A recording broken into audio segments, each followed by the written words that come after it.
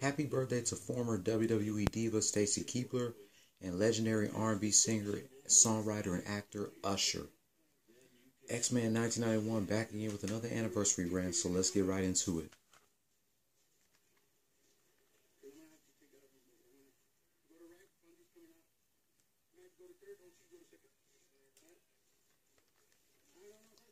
October 14th, 1997, LL Cool J released his 7th album, named after one of the hit singles, Phenomenon. After the success of his 6th album, Mr. Smith, the same basic principles are followed on this album with several R&B influenced tracks and a couple of more hardcore rap tracks. The album debuted at number 7 on the Billboard 200 and number 4 on the top R&B/hip hop albums chart and was certified platinum.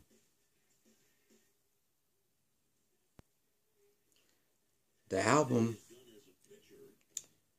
is executively produced by Sean Puff Daddy Combs and therefore featured productions from his in-house roster of producers, The Hitman. The album had 5 singles: Father, Candy, Hot Hot Hot, Phenomenon, and 4321. Guest appearances from New Edition members Ralph Tresvant and Ricky Bell, Tamia, LaShawn, Keith Sweat, The Lost Boys, Busta Rhymes, DMX, Cannabis, and Method Man and Redman.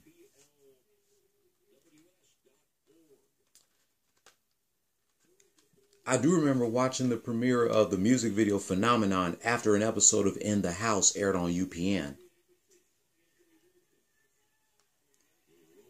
And the song 4321, that shit was a monster jam. They had Darkman X, LL, Can I Bust, Meth to Cow, and Funk Doc.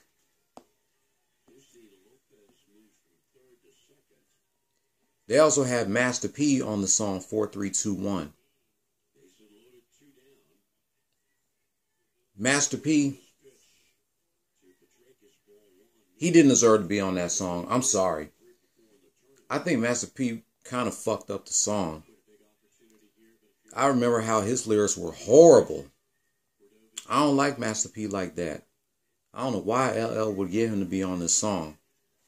I mean, the song was doing fine when it was just him, Meth, Red, Cannabis, X, and they didn't need Master P to be on that song. I remember how horrible his lyrics were in that song. But it's hard for me to listen to that song now since it's been a year since we lost DMX. I do remember Red and Meth performing that song at Versus, and DMX, he performed that song at Versus too.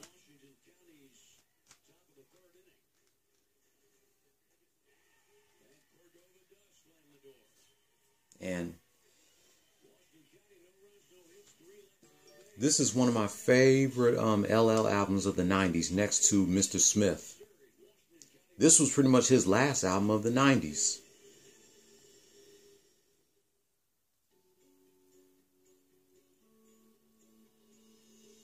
But I do want to thank LL for this classic album because it's my favorite LL album of the 90s next to Mr. Smith.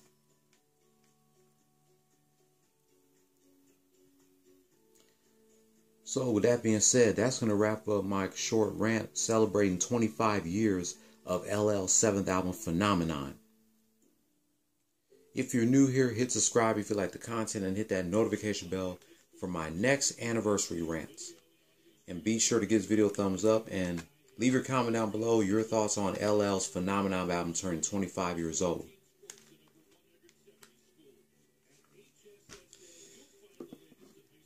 Let me see.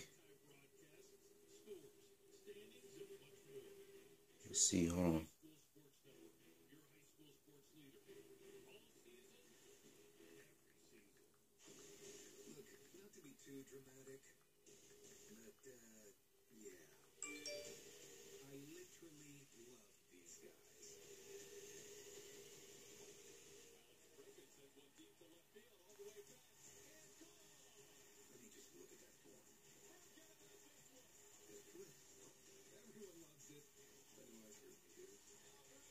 looks like I found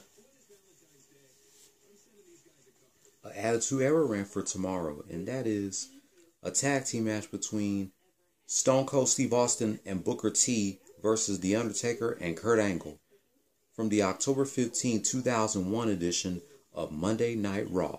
That's for tomorrow. Don't follow your dreams, chase them. Peace. Happy 25th anniversary to LL 7th album Phenomenon.